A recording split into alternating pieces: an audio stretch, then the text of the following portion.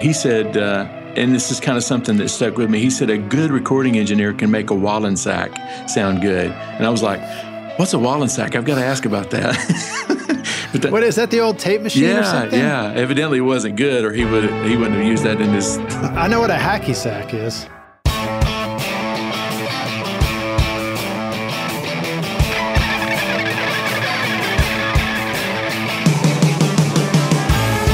Welcome to Recording Studio Rockstars. I'm Lid Shaw, and this is the podcast created to help you become a rock star of the recording studio.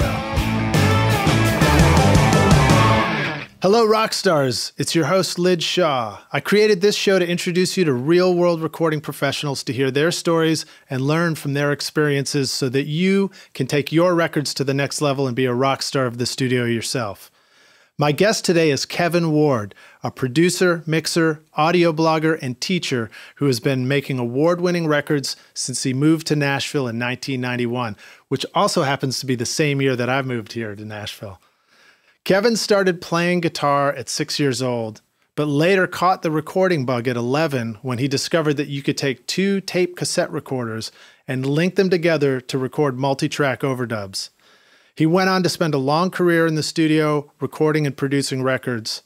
And along the way, he created Vine Records, which has won many Dove Awards for the great artists that he produces. His extensive client list includes Vince Gill, Willie Nelson, Judy Collins, Dolly Parton, Boots Randolph, Jerry Springer, Vassar Clements, Sam Bush, the Prague Philharmonic Orchestra, Rhonda Vincent, and Richie McDonald of Lone Star. Kevin then took all his experience and knowledge from years of producing and mixing and decided to help you learn how to record yourself, creating an online coaching program called The Mix Coach. There you will find many courses to teach you how to mix in different styles and genres, from rock and jazz to full orchestra and pop country. There's even a complete Pro Tools course to help you really know your DAW before you begin. And what you'll really want to check out, rock stars, is the Mix Coach Pro membership program. In this course, Kevin delivers a new song to you each month, mix alongside both the pros and your peers, so that you can take your mixing to the next level and learn how to create great mixes across a variety of genres. In Kevin's own words, you don't have to be famous to make a living at this. I'll include links to all this in the show notes, of course, at recordingstudiorockstars.com and directly in your podcast app on your phone. Please welcome Kevin Ward to Recording Studio Rockstars. Kevin, are you ready to rock? Let's rock, Lids. I like that, man. It was a gentle rock. Let's rock. Maybe we'll get into some yacht rock, you know? Hey, it's all good. Hey, introduce yourself too in your own words. Tell us who you are. Well, first of all, what an intro, man. Thank you I need to get you to write for me, write for me some, because you put stuff in there that some of which I've forgotten about. But yeah, I mean, you mentioned it. I got the bug pretty early when I was, by this time I was 11, and I'm dating myself here, but I had two cassette recorders, and I would play an acoustic guitar into one and then play that one back and then play bass into the other one and kind of mix it. And then I would just, by the time I was done, I had 3 or 4 or 5 instruments on it, and I took it to my mom and I said, this is what I want to do. I want to record like this. So ever since then, I've made my decisions based on whether or not I would get the opportunity to be in a recording studio. I would read magazines back in, EQ and Mix and all of those magazines that, I was just a kid. I couldn't even get my hands on some of them, but I stored up a bunch of good questions. And I was in Asheville, North Carolina at a studio, and I remember thinking, this is my chance to ask a real recording engineer some of these questions. And I remember the question I asked was like, what's the difference between +4 and -10, and does it have anything to do with balanced and unbalanced cables? And the guy looked at me like, wow, you know what that stuff is. He said, are you interested in doing something like this? And I said, absolutely, man.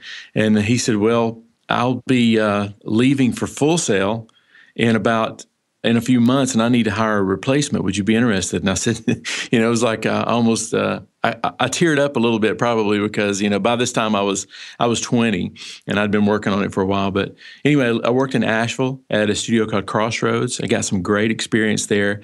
I would record pretty much a record a week sometimes more than that. I was just telling my intern that, when I first started, we would cut tracks, 10 tracks on Monday. We would sing 10 songs on Tuesday, and usually we would mix on Thursday. And sometimes if you had a lot of money, you would spend 2 days on vocals. That's awesome. That's great.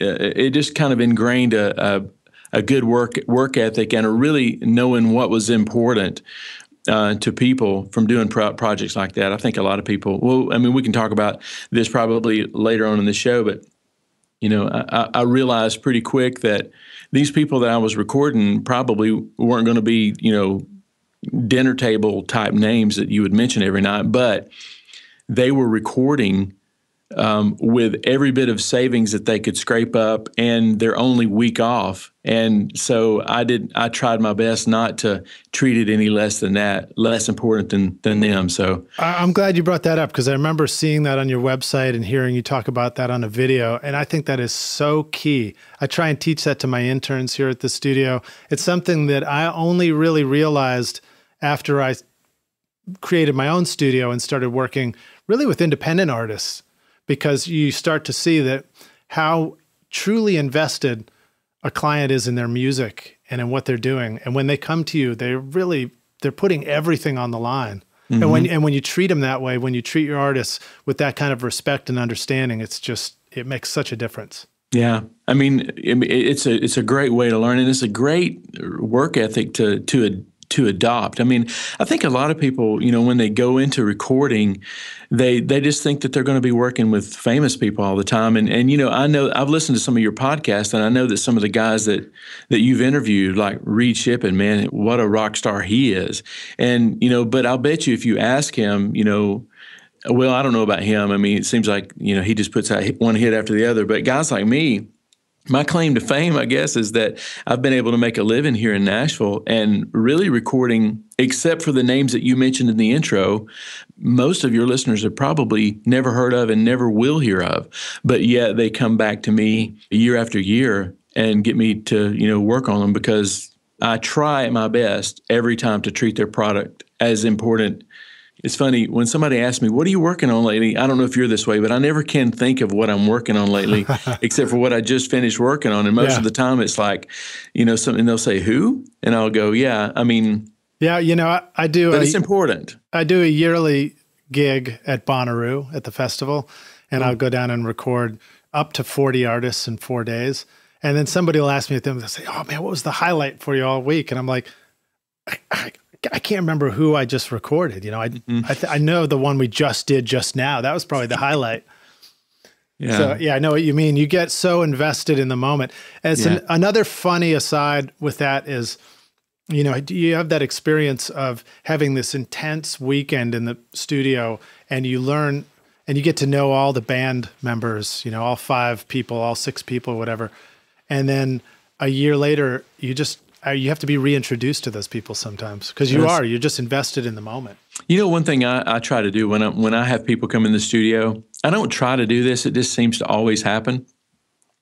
But I found, back in the years in Asheville, before I moved to Nashville in 96, placing the importance, I realized that most people, including myself, would not remember the quality of the recording 5 years down the road, but they would remember the experience. So I tried to make sure that it was an experience that, people think it's funny that the first question I asked is like, where are we going to lunch? But man, there's a lot of good stuff that happens over lunch. And that's one of the things I missed about Asheville when I came to Nashville, and that is that, everybody was on a team in Asheville, and everybody went to lunch together, and you talked about what everybody talked about. And it seems like in Nashville, I don't know if you've noticed this or not, but the musicians will go one way, and the producer and the artist will go another way, and then it's like the studio staff and the engineer will go the third way, unless you invite yourself. Yeah, but that's interesting. I have a little different experience here, but I know what you're talking about, and I have seen that, because Nashville does have, kind of I don't want to say factory mentality in a negative way, but that everybody gathers together in a studio. And like you say, there's session musicians, there's a producer and the engineer, there's the songwriters. And so they do come together for those 4 hours, and they might go off and do other things. But here, what we like to do is I try to train the interns to, and I mean this in a positive way, but teach them the importance of keeping everybody together for lunch. It's funny that you bring that up because that's one of our policies here is one of us will ask everybody what they want at about 11:30. And then the band, they're not thinking about lunch. They're like, are you kidding? We're just getting rolling. Who's talking about lunch, But what happens is they'll finish that first take, the second take, and then right when they didn't realize they were hungry in the middle of the day, food just appears.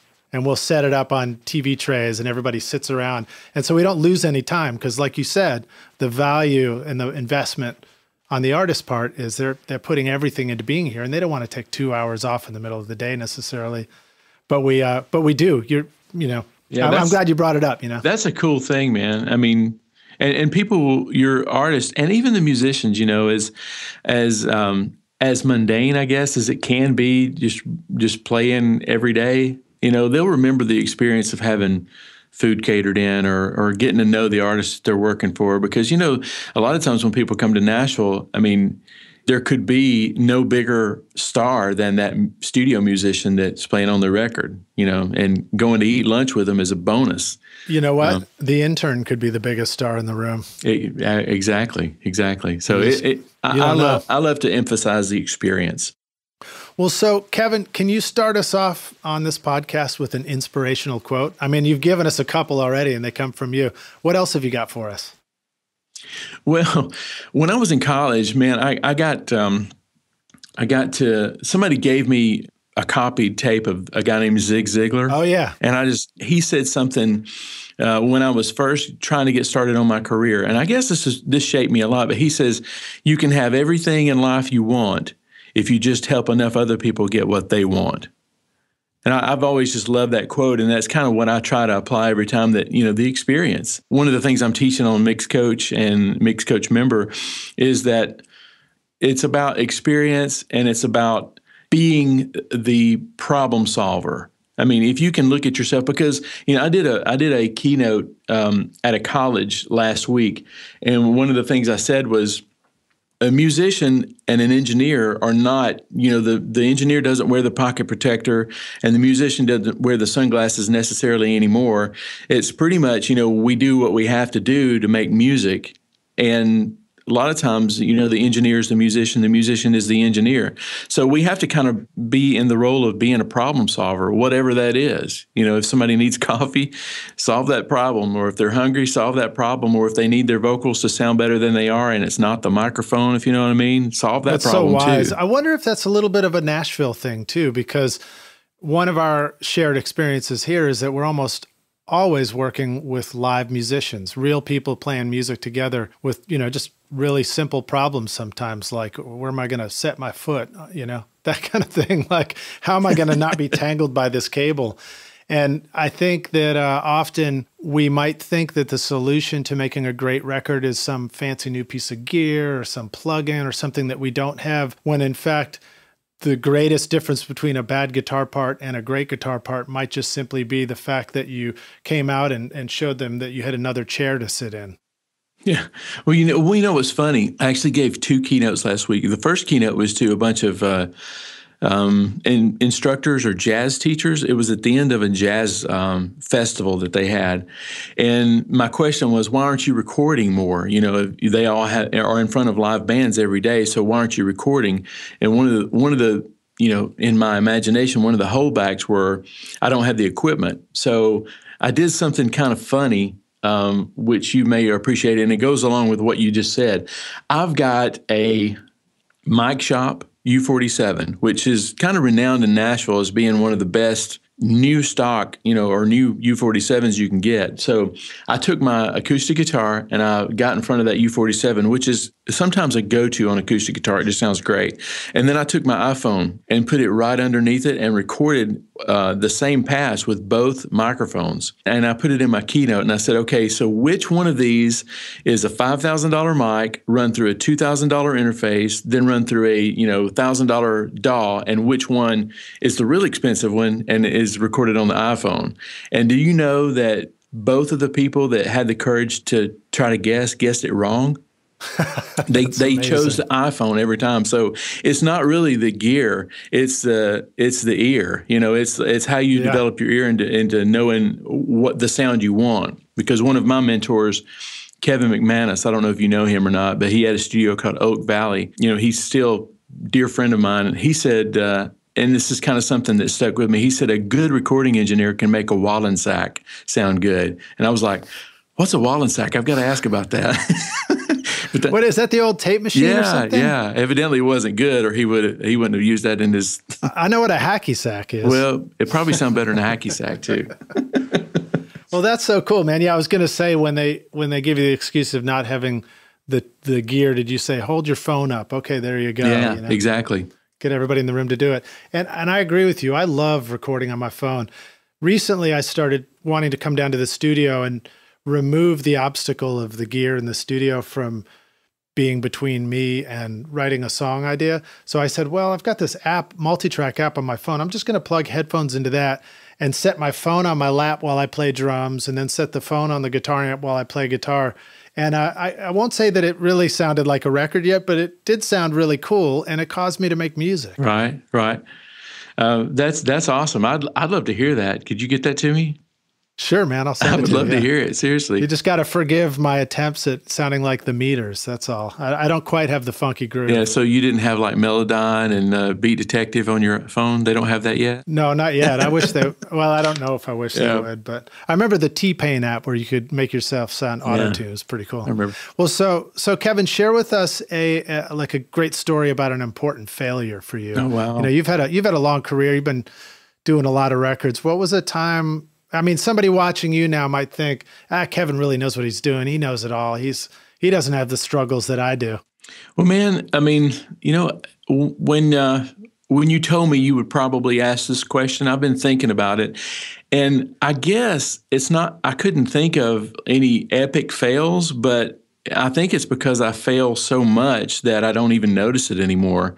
But in the effort of getting stuff done and trying to make the next guy look better, I don't really even take it into account. But I can tell you something. I don't know if you can call this a fail or not, but something I wish I would have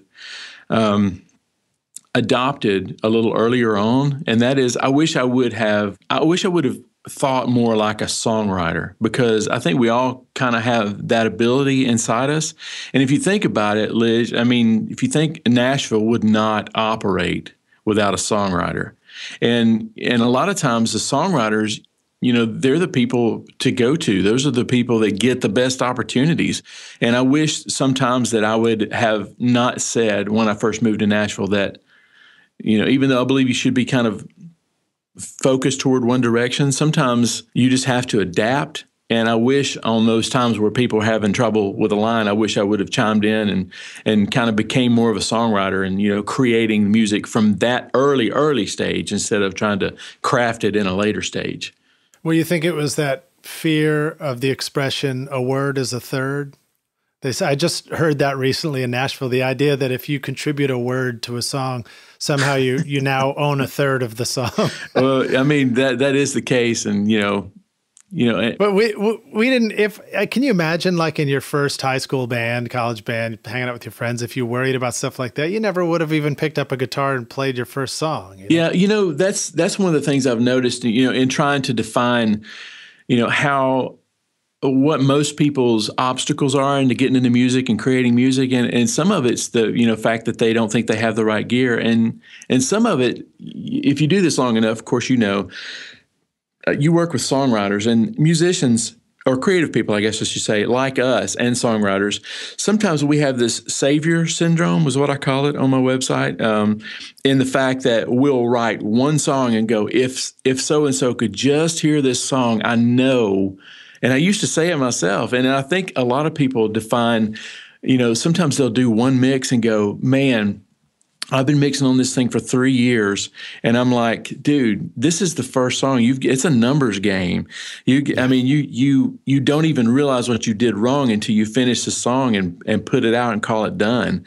I'm sure you've heard stuff on the radio where you'd like, oh man, I wish I had one more shot at that. But, one of the things I learned from another one of my mentors, Jermaine Griggs, he said, done is better than perfect. And I'll have to agree. And one other quote, I'm banging up on the quotes here, but Andy Stanley, he's a pastor in Atlanta. He says that experience is not the best teacher. It's analyzed experience that's the best teacher. So until you get the mix done, you can't analyze it. You're always still working on it. Yeah, that's a great tip. I mean, there are so many opportunities for us to get stuck on whatever it is that we're working on. And I remember when I was in school and I was surrounded by more bands and, we were all young, I would hear people say things like, well, I'm going to do this, I'm doing my band and it'd be cool if something happens. If something happens, then yeah, we'll do it. We'll go on the road or something like that. And it always hit me wrong. It was like, I know this is a slight variation of what you're saying, but it's that idea that you're going to kind of just do your one thing, and then the world is supposed to come clamoring to your door to, make everything happen for you. That's another thing that since you said that, I'll mention this. A lot of people think that they can buy one plug-in or buy one mic or set their studio up in a certain area, move to Nashville or whatever. And what I teach is that if it were one thing that made you good at what you did, then everybody would just go to Sweetwater or whatever and buy that one thing, and then we'd all be in the same place again. But thank God it's not one thing that you do. It's the 1,000 little things that you do that if you took away one or even a dozen of them, nobody would barely notice. But it's the 100 or 1,000 little things that you do that defines who you are and, whether people like you or not. I'm actually going to rebut that. Okay. I'm going to say that there is one thing. What's that? But we miss it all the time. The one thing is you. You, the individual, you're the one thing that is irreplaceable, and that if you focus on yourself and what you bring to the table and you really, truly recognize it, you see the value in your own work, and you believe in yourself, then opportunities really do open up and start happening. That's true. But, again, what makes you you is 1,000 or even more things that your personal experience is what makes you you. So, yeah. That's good. I just wanted to say the word rebut. I never say that word. My daughter would crack up if she was like, Daddy, you said but. My little girl would too. All right. So now how about a moment of great success for you? Something where you really felt like things were coming together when you were recording?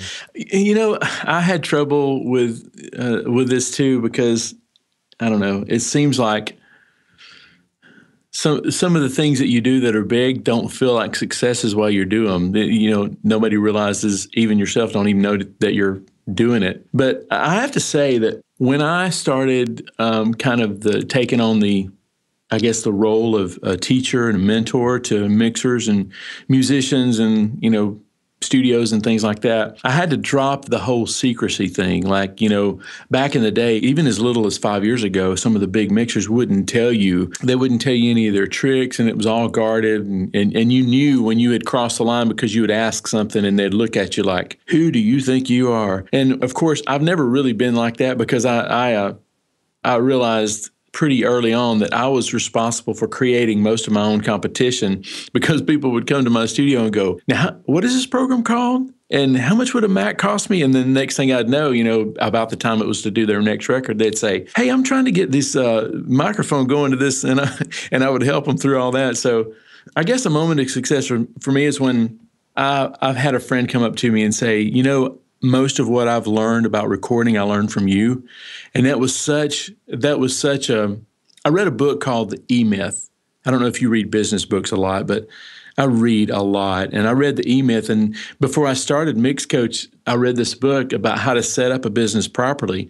And one of the things he said was, imagine yourself in a room with all your friends. They're all very well dressed. They're all talking about you. The only thing is that you are in the middle of the room, but you're, in a coffin, you're dead. What do you want your friends to say about you after you're gone? And I realized that I didn't care if they said that, man, gonna miss Kevin, and he got such a great kick sound. I can't believe he's gone. I would rather them say, I hung out with Kevin for 5 minutes and he inspired me to do such and such, or he's the one that pushed me to do this, or he's the one that gave me the idea to do that. So I guess every time somebody comes up and says something like that to me, it's like you're getting there, you know? Yeah.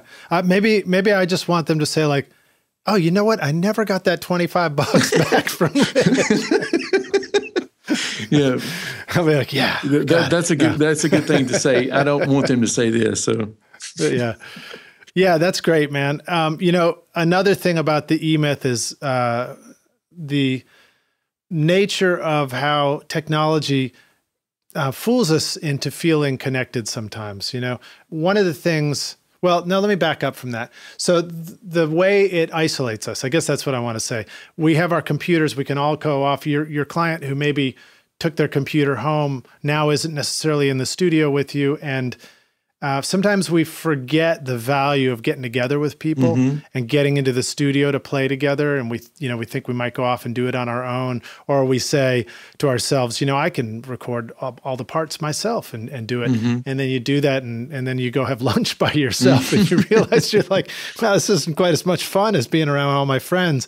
But, you know, and that kind of starts to bring us to one of your things you created, the Mix Coach, too, to talk about that, the value of finding places where you can get together with people, even if it is online, just bringing people back together, you know, having that communion as you're working on projects together, mixing, recording, producing. I guess I just wanted to throw that in there. Yeah. You know, I told you that I went to a college last week and taught a little bit. That's one thing that's kind of got me fired up right now. One thing I realized is that as much as you can teach online in front of a camera and like, you know, see people on their Instagram feed and all that kind of stuff, there's something about being in the proximity of somebody. You know, I did a blog post on Mix Coach and it was called something about the proximity effect. And it's not the kind that you get from a cardioid pattern microphone. It was like, you know, one of the ways I got work when I first moved to Nashville is going to lunch with people. And just from being in the presence of people puts you in a different category than somebody who they could text or they could email. And, you know, I was talking to someone across the table and I said, there's so much being said, even when we're not exchanging words across the table. There's stuff that happens across the table that could never happen in any other platform. Yeah, I agree with you. I mean, lunch is, I've said this before on the podcast too, but lunch is my number one place to meet with people. I'm going to have lunch anyway. So in fact, I've got somebody that I'm going to be meeting with, you know, having a lunch meeting with after we finish this podcast. And I agree. There is something about the internet that we might be creating ways to teach other people and share from the studio, but doing it by ourselves and creating a video and doing a mix. There might be opportunities where we want to learn from somebody about the studio and we're watching them do a pre-recorded video. But every time I have a chance to do an interactive podcast interview like this, or do a webinar where I'm interacting and there's live Q&A, I really love that stuff. There's something wonderful about just knowing that other people are on the other end of the line. Right. Well, so tell us about Mix Coach Pro, because I know that is a big part of what you do there. That's an element to it, is that there's that community interaction. Right. What do we need to know? What should we know about the Mix Coach Pro? And I mean, it's a community of guys that want to learn to mix different styles of music, and you know, and like I said a few minutes ago, you know, you can't mix one song and really call yourself a mixing engineer. You kind of have to mix a lot of songs. And, you know, I mix a lot of gospel music, and a lot of people won't, you know, they may discount gospel music as one genre, but in reality, you know, gospel music covers, I mean, on one record, for example, I may mix a huge orchestra, like a 100-piece orchestra and a rhythm section at the same time, which is a very challenging mix. And then the very next mix may be an a cappella song with, 20 tracks of vocals. And then the very next mix may be a bluegrass style with an acoustic bass and all acoustic instruments. And so all those different genres in one genre is something that I realized that, hey, I know the differences between these genres and what this guy wants to hear because he's bluegrass and what this guy wants to hear because he's rock.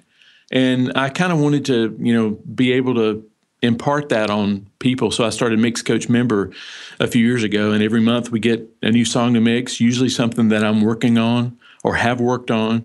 And then I'll, you know, either me or John or one of my other, you know, awesome coaches will go through and do a tutorial, and, you know, and then we offer the opportunity to submit that song and let one of our guys give you a video feedback, which I think is probably the most valuable part of it, is how good the community is and the feedback that they give. Because when I started it, again, I didn't want to hold anything back. So, and I think that is either I've attracted those kind of people that are just generous with knowledge, because, to be honest with you, I've improved as a mixer from surrounding myself with people who are so on fire about mixing. So it's been good for me too.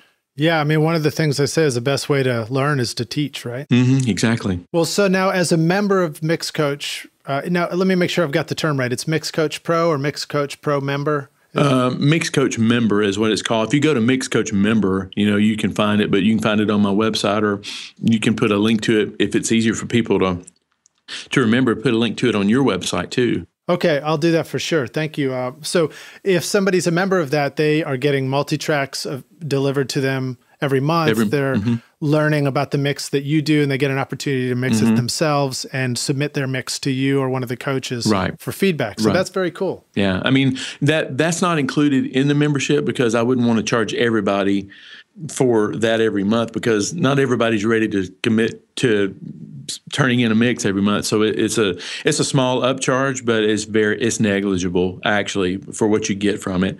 Because I was reading an email last night that, I love reading email, but, my purpose here, I love reading emails where people saying, man, I learned this because you put it up here on Mix Coach. And so that's cool. So you've created it in a way that you can join as a member and you can get the monthly stuff. But then if you want to take it to another level, you've got different tiers. Right. There's a couple of tiers that you can go up. Yeah, actually. Yeah. Cool, man. Now, I know you were also telling me about some great free resources on your website as well for people who are just getting started and want to learn more about mixing. Yeah. I mean, one that I can think of, 5 things every great mixer knows. I mean, it's not a tutorial, really. It's really like me sitting down and going through 5 things that I think mixers ought to know, how to get work, one thing in particular, and it's toward the end, it's called what I call the American Idol effect. And it's like, how regardless, I mean, there's great resources on the web with, Graham Cochran and Joe Gilder and some of these other guys that are, doing some of the rock stars that you've interviewed. There's great resources out there, but it's very important that if you want to be a mixer, that you surround yourself with people that are going to hold your feet to the fire. Because your mom, have you ever watched American Idol on, in the first part of the season where people go in there and their mom has been telling them their whole life how awesome they are.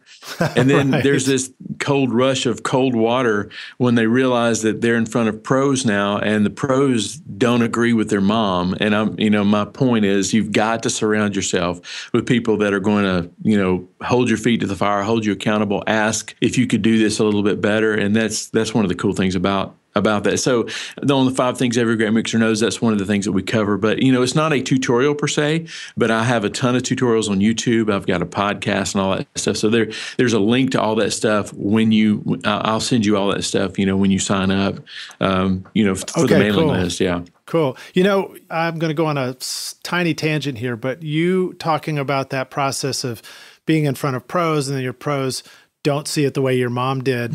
It reminded me of my first experiences here in Nashville. I came here, I was around these people who were very serious about recording.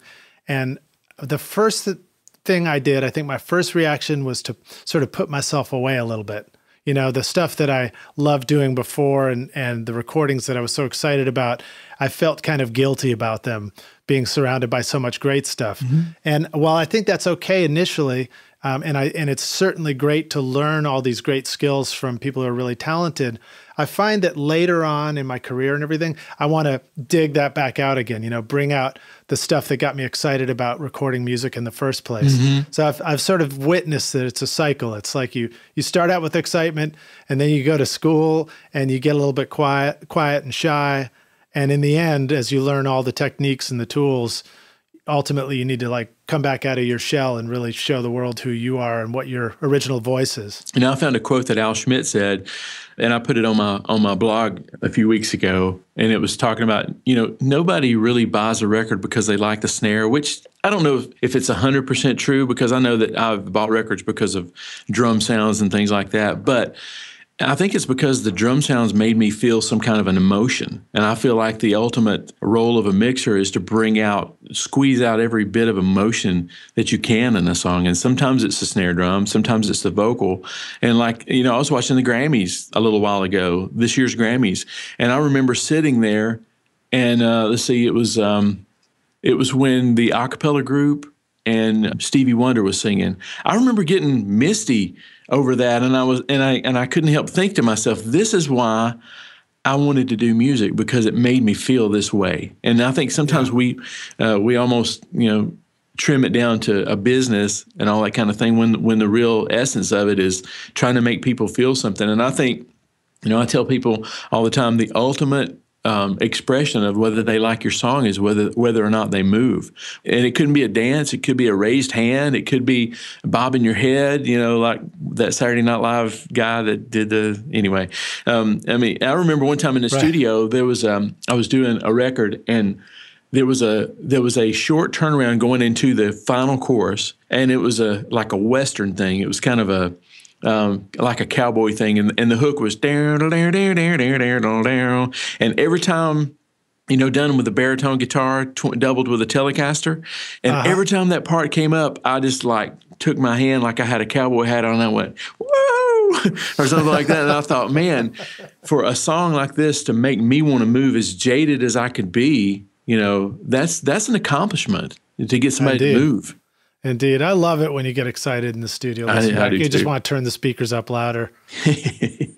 Well, so that's all great stuff, Kevin. Thank you for that. And your 5 things that every great mixer knows, that resource, Rockstars, I'm going to have a link to that at recordingstudiorockstars.com/5things. All spelled out, right? Yeah, it doesn't even matter. I'm going to put it both ways. So whether you type in a 5 or spell FIVE, just remember recordingstudiorockstars.com/5things, and that will give you a direct download. You can get on the email list. You can learn about Kevin and get straight over to his site. So very cool. And then we're going to take a short break here, and we'll come back in a moment for the jam session. Does that sound good to you, Kevin? That sounds good. Hey everybody, it's Lid Shaw, and I want to thank you so much for listening to this episode of Recording Studio Rockstars. I really appreciate you, and I really appreciate your time. And as a way of saying thank you, I've created a special mix tutorial just for you, Rockstars, totally free, called the Mix Master Bundle.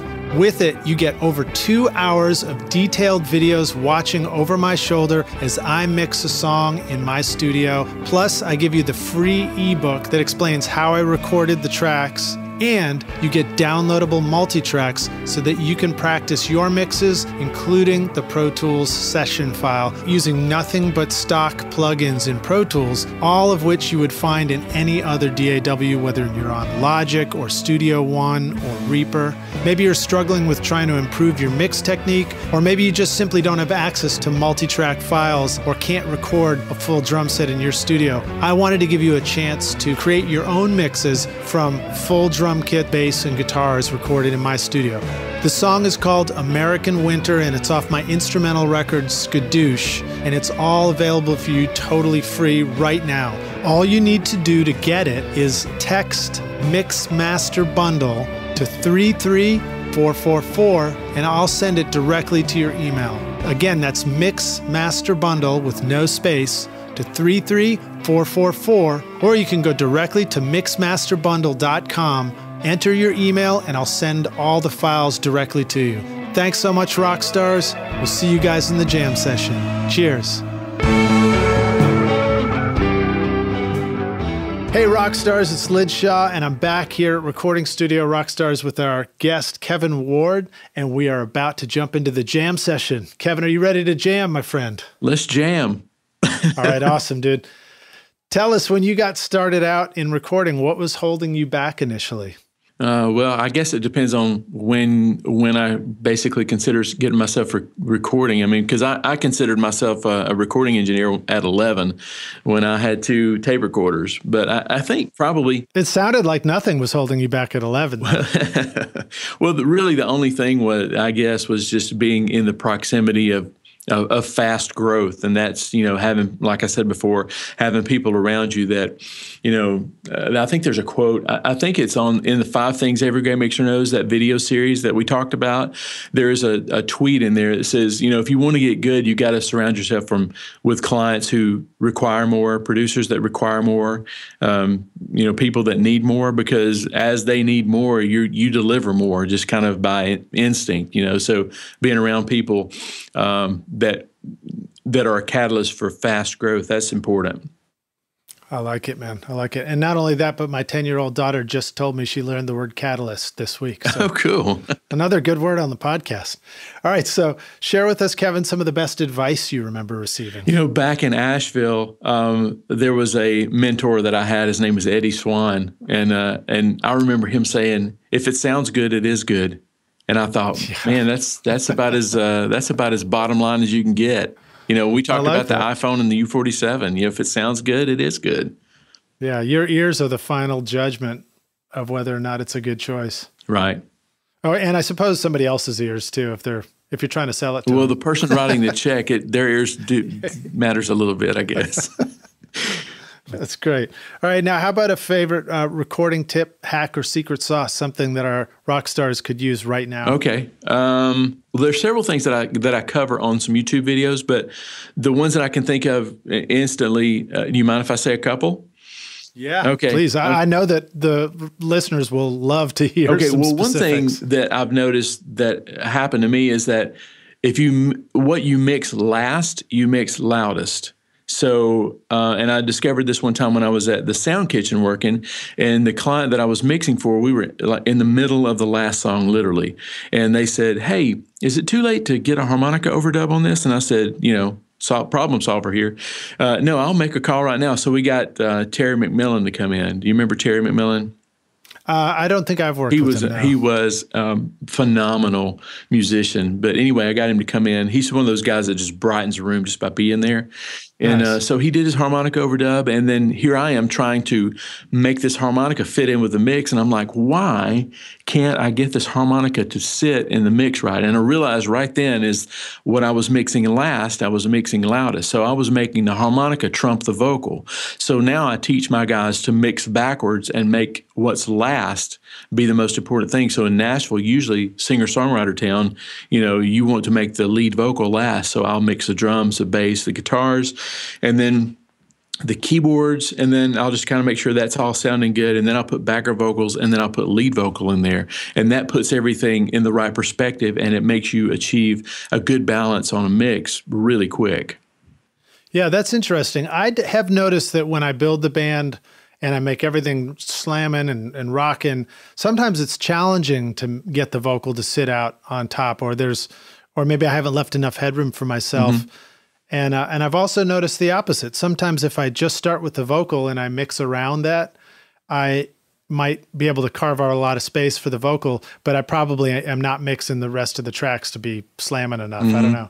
But so I don't know if that's a helpful response there, but it definitely, the takeaway for sure is like, pay close attention to what happens when you start with a thing or end with a thing. For sure. I think if there's any big takeaway is to experiment. Preferably when you're not in the throes of having to mix something, experiment with what makes you mix the most consistently, because honestly, consistency is probably the key driver for whether or not you get the next gig or not. Because if they know that, your mixes they sound this way and that you're going to mix the next one probably this way, it may be a reason for them to come to you. But if you hit it out of the park one time and then you completely miss it the next time, that lack of consistency will probably cost you a lot in the end. I think it was Tom Lord Alge who said to me once, I had a chance to work with him, and I think it was him who said this. He was talking about mixing and delivering great product. And he said, if you can mix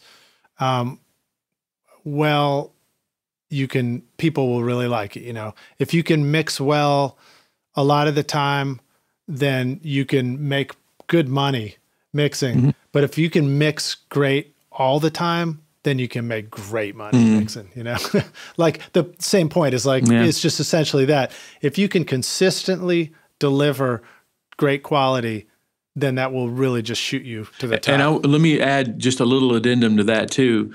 Tom and Chris are some of my favorite mixers, and I'll guarantee you that if you were to watch them any 2 days in a row or any 2 given days, they're going to have rituals and routines that they go through, and this art, air quote here, this art of mixing is a lot about 80% or 90% ritual and 10% creativity. And you build a ritual into practice, which is, another reason that I started Mix Coach, is that this is a chance for people to practice and get good at something. So when somebody comes to them and say, hey, can you mix this bluegrass song? You go, yeah, I can. And then you've already got templates, you've got, things kind of that you've built yourself. So ritual. That's huge. That's huge, man. Every opportunity I've ever had to be in a studio or in a situation with a mentor and learning from somebody who's more experienced than me has been a huge leap for me. So I totally agree with you. Having an opportunity to come in from all the way across the world and be in a studio with you learning how to mix is going to be a great opportunity for somebody who's looking for that. Yeah.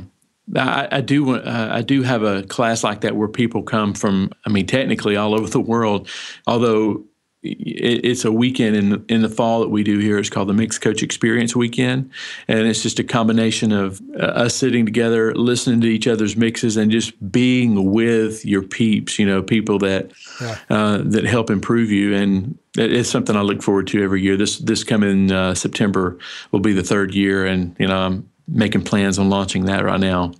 Now, do the T-shirts for that say, "Are you experienced?" They should. Little Hendrix reference. Maybe I should get you to help me with my T-shirts. You're obviously creative with the T-shirts. I'll be glad to, man. I think I was telling you on our break that when I do Bonnaroo every year, I like to print up T-shirts, and my very old great friend Matt Fuller, who played drums in my band, he's out in LA. He does all the graphic design. But this year he did. It was our 11th year, and so he put a guitar knob in the middle of the shirt that goes to 11 from Spinal Tap. You had it modified then, right?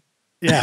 So, all right, we got a few more here, Kevin. Now tell us a great or a favorite hardware tool for the studio. Something, now this could be anything. You can think outside the box if you want, but something that every time you're in the studio, you're like, boy, I'm sure glad I've got this. This always makes life better in the studio. Well, I almost hesitate to say this because I don't want to discourage anybody. But I just bought a set of Barefoot MM27s, and that's probably the most expensive thing I've ever bought for my studio ever. But at the same time, while, like I was listening to one of your podcasts, and it was, who was the Jonathan Roy he said something like in his podcast about, it's not about how expensive your speakers are, but just get to know those speakers. I agree with that wholeheartly. But you discovered that my podcast sounded so good on your Barefoot monitors. It really did. I thought, no, it was so revelational because the low end there, and it was like, and I realized after I got them, I guess that one of the reasons I love to go, like every now and then I'll go to a friend of mine, Wayne Hahn, who's a producer. We will take a project to Capitol and mix in Capitol, one of Capitol's big rooms, like the C room usually. And they usually have these nice big monitors. And it's not, a lot of people want to give a lot of credit to, doing the stem mixing or mixing, what's that, not mixing in the box, but mixing through a console and stuff. Yeah. I think the biggest thing is the types of speakers that those studios typically have. And I noticed that, I was cleaning up a lot of low end stuff, and there was a lot of detail that I was hearing there that I didn't hear. So I was humbled. I went to John Mayfield, who's a phenomenal mastering engineer right there in Berry Hill. And I took a project that I was working on over there, and, he was listening on a $100,000 set of PMCs. And I was like, man, if I could just hear that in my studio, I could fix it. And then instead, he was tweaking stuff around, nothing big, a few dozen little things that I could have fixed here. So I decided then and there that it was about time for me to, I love NS10s, and I was mixing on I think a set of Tannoys, old Tannoys, and my Event 2020s. And again, it wasn't a huge thing. I don't think everybody needs to go out and buy a huge set of speakers, but it did make a difference for me. Yeah. Carl Tatz, a studio designer in Nashville, he does what he calls the phantom focus system, and he'll dial in the speakers so that it's perfectly tuned for the room. And I've heard many of his rooms, and they sound incredible. I mean, I feel like I'm sitting in front of a 20-foot wall of solid granite when I'm listening back to playback. But I remember taking a mix that I had done and listening to it on a system like that, and I heard a rhythmic part in the bridge in the low frequency that just didn't even exist anywhere else. It was like a musical part to the song that I didn't know was there. So interesting, and it's true. You can really hear remarkable things. Right. So great advice. Sorry to share that with you, rock stars. Monitoring is a really important thing. I don't know that you need to go spend $20,000 on, the big, huge monitors just yet. No, but one thing that I teach, and this is in the 5 Things series of videos, is that really, if you have a laptop with a DAW on it and a good set of headphones, or a set of headphones that you trust and know how they sound, you're in business. You can do whatever you need to do. And for the longest time, I got a set of Grado headphones, which are still a little bit more top end, but the Sennheiser the Sennheiser is a 650s are great headphones. I had a set of $300 Sony headphones that I loved, and I noticed that Graham Cochran mentioned that what's his Andrew Sheps?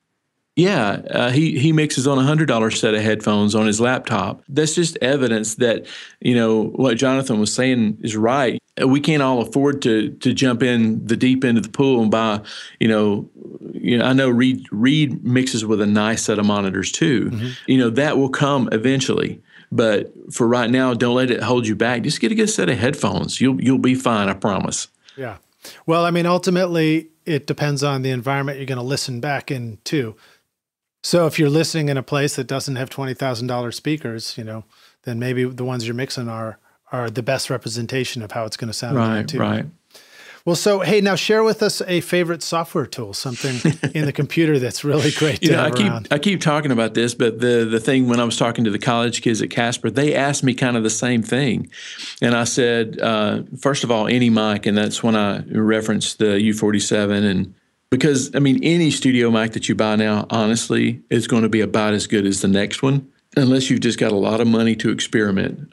So, but software, in my opinion, you may roll your eyes, but Melodyne is unbelievable, because Melodyne can make a person, if you think about it this way, Melodyne can make a person sound better than the best mic, the best mic pre, the best compressor. If they're flat, it's just a really good recording of a flat singer.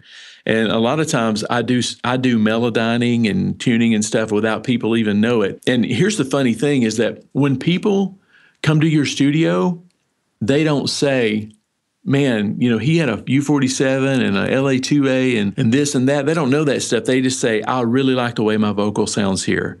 And they don't attribute that to the mic. A lot of times they attribute it to how on pitch they are and how good they sound. Yeah. If you're singing well. Yeah, so Melodyne is an invaluable tool to me. I love Melodyne. I use it all the time. I was just using it this week. I find it's an incredibly powerful tool, and I actually use it the old school way. I don't use it sort of the new school way. One of these days I'm going to put together something where I show exactly how I do it. But what is the old school and new school? I just use Melodyne Studio. It's just the multi-track version, and I import all my vocals into that, and I tune them all separately, and then I bring them back into my Pro Tools session, as opposed to putting it as a plug-in on each vocal track in Pro Tools. Right. But I do a little bit of both. Bit of both. Well, that's a great tip. So now how about a resource for the business side?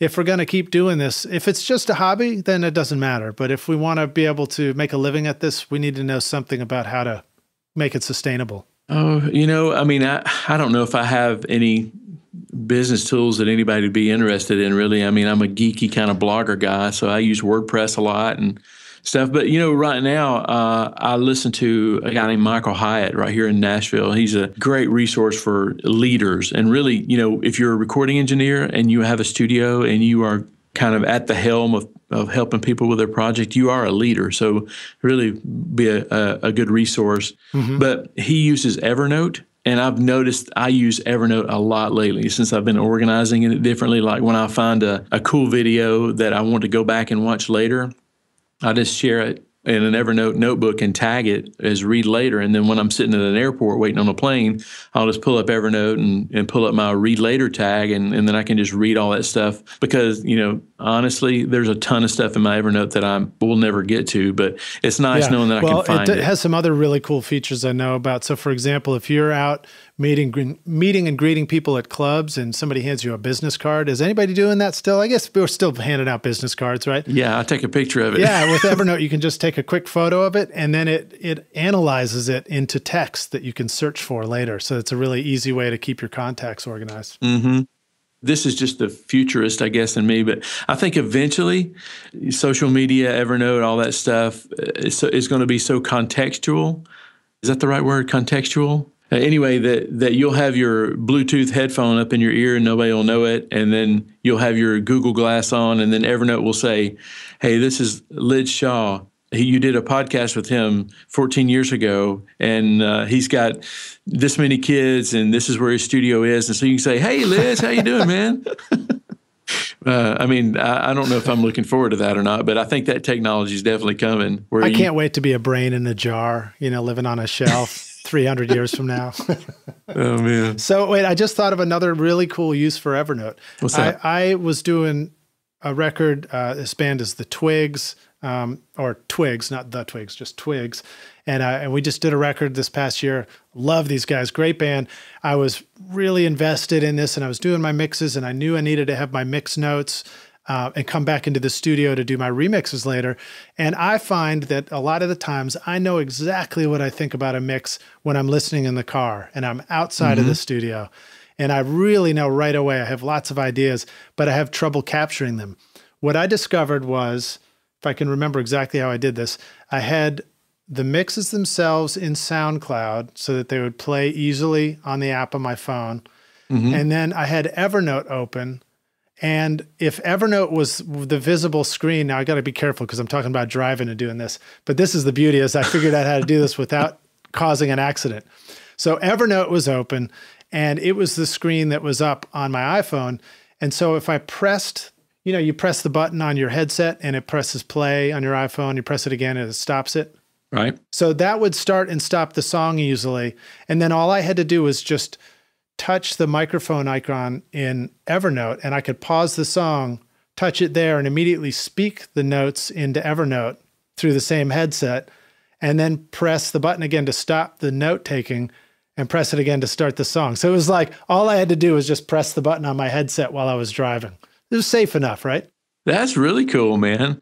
If I can say one more thing, this sparked something else in me. I use Dropbox a lot for, used to, I would burn a CD and take it out to the car, which was, and then I thought about, since my studio's in my home, I thought about, I should just run a cable from my studio through the headphone system over to my car so I can just use one of those cassette adapters. We're like parallel universes, you and I. Yeah. Exactly. I mean, probably my most expensive set of speakers is a Honda Odyssey, the ones in a Honda Odyssey stock. Yeah. I mean, realistically, that's putting it in perspective. The speakers weren't that much. My Barefoots weren't that expensive compared to the Honda Odyssey. But I'm using Dropbox. I've got a folder in my Dropbox that I call Listen in Car. And I put it in the sidebar of my computer. So anytime I do a mix, I'll do an MP3 or MP4 or M4V or whatever that I'm using, and I'll drag it in that folder, and it syncs to my phone. And then by the time I can get to my car, I just pull up that folder, and all my mixes are there. And I listen to it just driving around in the car. That's been a kind of a game changer for me. So now here's another tip for you. Dropbox has recently added a comment section. So you can listen to it, and then you can just type in little comment text. But then you can't get into texting and driving, so you might have to pull over before you type it in. Or you could speak it. You can just hit the little microphone probably, but then it'd cut off the audio. It's getting good. All right. Oh, man. Sorry, rock stars. We're going way off on a tangent, but I know you wanted to know about that stuff. Those are the kind of tips I've been hoping to hear. So, Kevin, let's make a dash for the finish here. Okay. A couple more questions. This one and then one last final one. But this is if you were imagining yourself dropped into a new city, kind of like you did when you went to Asheville or came to Nashville. But imagine now you dropped into a new place. You don't know anybody yet. You don't have any gear. but you need a simple setup to record. You got to start with something, and you need to find people to record, and you need to make ends meet so that you can survive and keep doing music and stuff. What would you start with? How'd you find folks? And what would you choose as a way to make money to start out? Well, I mean, do I have a laptop or do I need to buy one? I'm not giving you a price. I'm not giving you a budget. So yeah, you can buy a laptop if you want. Okay. Well, most people have a laptop. You get you can even do, like, Rode has a little stereo mic. I'm talking right now, believe it or not in some big heavy studio equipment. I'm using a Blue Yeti. It's a USB microphone, and it actually sounds pretty good. I'd probably get a Yeti. I'd get a laptop. I'd get some software like, I don't know, Pro Tools or Mixbus, or, something that's not that expensive, something that would do stuff. And I would go and find songwriters. Because, as I said, I think this town and really the whole music business revolves around songwriters. I would either start writing songs or I would find songwriters to help. But the bottom line is, be somebody's problem solver. That's how I would get business. Don't be somebody's problem. Don't be somebody's problem. Be somebody's problem solver. And you can find that. I mean, like, if you go to, I don't know, songwriter nights, if you're in Nashville in this parallel universe, if you're in Nashville, there's songwriters everywhere. And then go to church. I mean, there is somebody that is singing at church that doesn't have a recording of them singing, and their mother would just love you if you could record them. You start out that way. That's where you start the 100 or the 1,000 little things. That's where you would start. Yeah, and it's a reminder to us all to never forget or take for granted the things that we know how to use. So, for example, if you know how to open your laptop, open up GarageBand, plug a microphone in, plug a headphone in, and record somebody, you still may know more than somebody else who would really love to have a recording of themselves, but just doesn't even know where to begin yet. So there is opportunity out there to go out and record people. True. All right, so here we go. Kevin, this is it. This is the big doozy question. I'm nervous. What's the single most important thing that our listeners can do to become a rock star of the recording studio themselves? I would say always try to make the guy you're working for look better than they are already. You never want to call attention to something somebody did wrong or something. Instead, your pay grade really depends on who you're making look better. Because if you think about it, I call it serving up. So if you're an intern and you get a job in a studio, your job as an intern and your worth as an intern kind of depends on how good you make the studio look. And that's how, kind of determines how long you stay around. So if the garbage is running over, but nobody's mentioned that the garbage is running over and you don't take out the garbage, that's you're kind of making the studio look bad. So make it look good. If you think about this, if you are an intern and a studio hires you, your job is to make the studio look better. If you are an engineer and a producer hires you, then your job is to make that producer look better and make their job easier than it was before they hired you. Record companies hire producers that make them look better. Artists find producers that make them look better. So I think if you just kind of adapt the mentality of, if you hire me, I'm going to make you look awesome and brilliant. I don't think you can go wrong. Now, what do you do if you're the intern and you hear that the singer is singing out of tune? You learn to use Melodyne and you use it in secret. This is a trick question for you, Kevin. Exactly. They come in the next morning and go, wow, I am more awesome than I thought, and it's because of the intern. So you don't just walk through the control room with a bag of garbage in your hand and go, "Hey guys, I'm just about to take the garbage out, but before I go, I just wanted to point out that note you're singing in the other room sounds kind of flat. You guys might want to work on that." That's not the thing to do. I think that actually comes natural for interns. They don't have to try that. That just kind of, you have to stop. You have to kind of not think of like that sometimes when you're interning. That's a lesson it took me a long time to learn.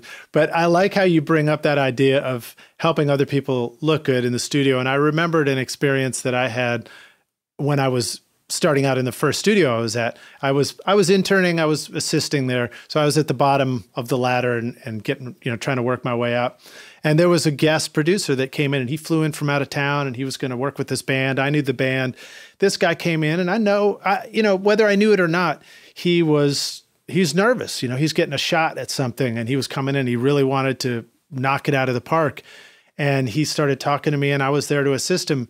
And I remember instinctively telling him at some part, "Hey, I'm here to help you out. My job is to make you look really awesome in here. And, he really appreciated that. I mean, I wasn't trying to be manipulative and get points. It just felt like a natural thing to say.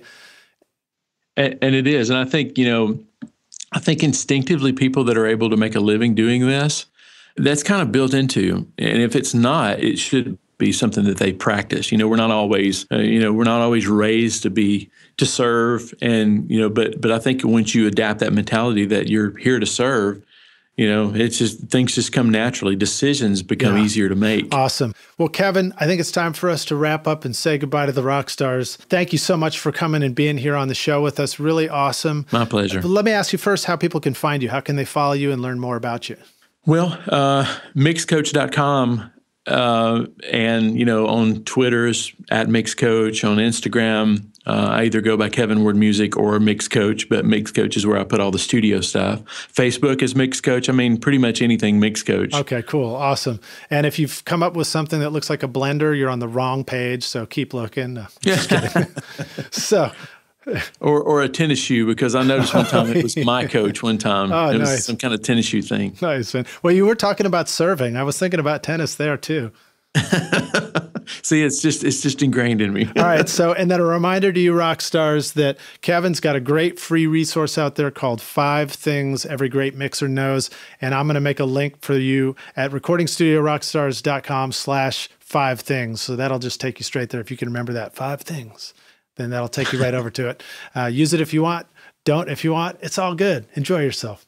Well, Kevin, thank you for being here, man. Really a pleasure. Thank you for the privilege of doing this. I love to talk about this craft of recording and mixing. I appreciate it. Yeah, awesome. I look forward to meeting you in person. Here we are on Skype, the wonders of the internet. And I can't wait to come out to Murfreesboro and see your studio. How about lunch? Let's do it.